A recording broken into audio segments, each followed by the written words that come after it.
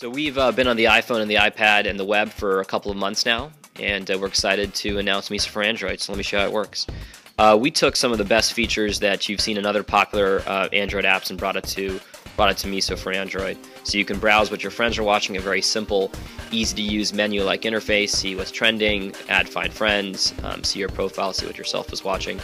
So if I clicked on Activity, which is similar from what you'd see actually on the iPhone and iPad, you can easily navigate your friends' profiles, click on the posters to see more information, and even some of the neat new features where you can like and comment. So I can click on what my friend's watching and actually click on like, and actually very easily like what he's saying and kind of socialize with my friends.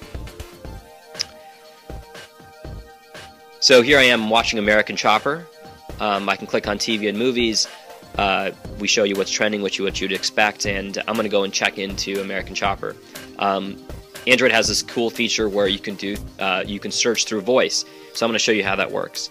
So I'm going to click on search here, and on the top right you'll see a little microphone button. So I'm going to go ahead and try that out. American Chopper.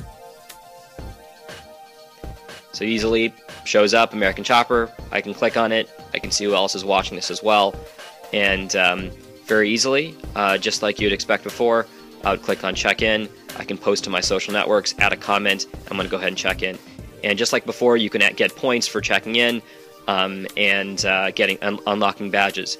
So a lot more other things you can do on the Android. I encourage you guys to explore. It is now available in the Android market. Thanks.